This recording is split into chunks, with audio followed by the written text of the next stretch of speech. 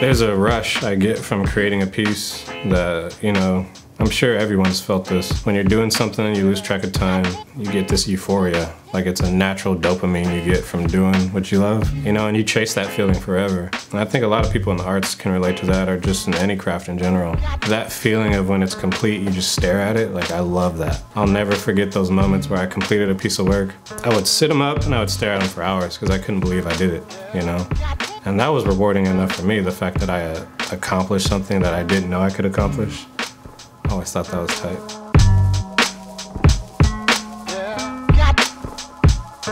Like as far as I usually go back is my cousin Malcolm. He was really good at drawing cars freehand. And as a child, I always thought that was really cool. And I would try and draw cars here and there, but I was more into like monsters and creating my own little creatures. I think the oldest drawing I have goes back to 4th grade-ish.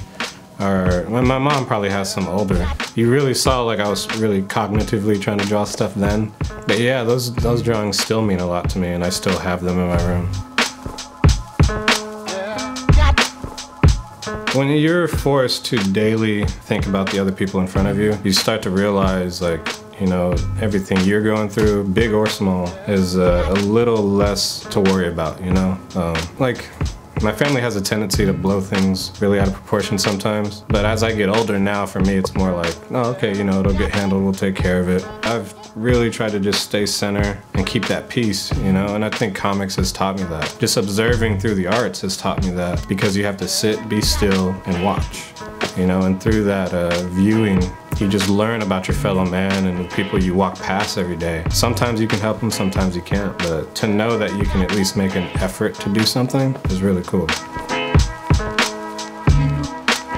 I carry a sketchbook everywhere I go. And just overhearing conversations, talking to people, those are the kind of things that really stimulate me. You know, art is really good, but when I can sit down and have that, like, you know, those rare conversations you get with people, you're like, man, I can't believe like they told me all that stuff. That type of stuff right there, that's that juice, you know, like I love that stuff. So I put myself in a lot of situations where I'm like really uncomfortable, but I think that's good because it forces me out of my element. Like I don't want to be around a lot of people that think the same as me or approach everything the same as me.